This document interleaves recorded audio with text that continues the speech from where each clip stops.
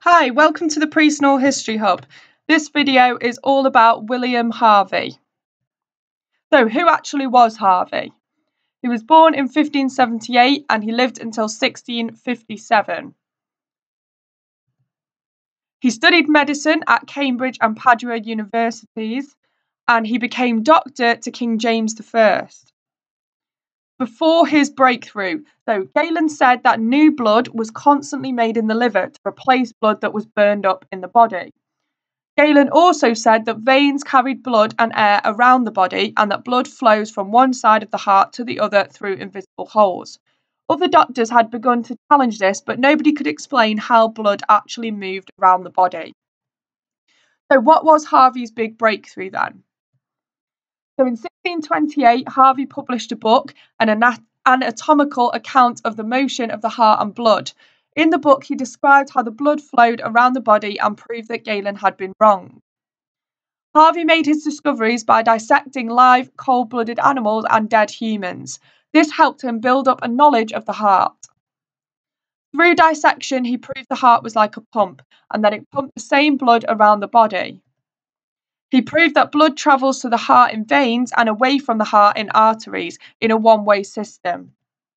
He proved the blood is not used as fuel and so does not get burnt up or need to be replaced. He realised that the same blood is pumped around the body by the heart. So this is a diagram showing what he proved. So the blood leaves the heart, step 1, then passes through the lungs, step 2, and back to the heart and then around the body in arteries for step 3. Then blood comes back to the heart along the veins, step 4, before starting the circulation around the body once again. So how did he do it? So let's once again link it to our factors of change. Science and technology. Mechanical water pumps may have given him the idea that blood could be pumped around the body. Harvey also used modern methods, for example, reading other scientists' books, and he would do experiments and write down the results. Individual genius.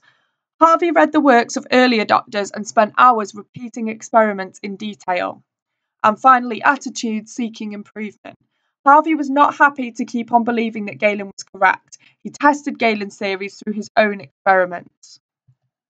So what impact did Harvey have? Let's look at the positives first.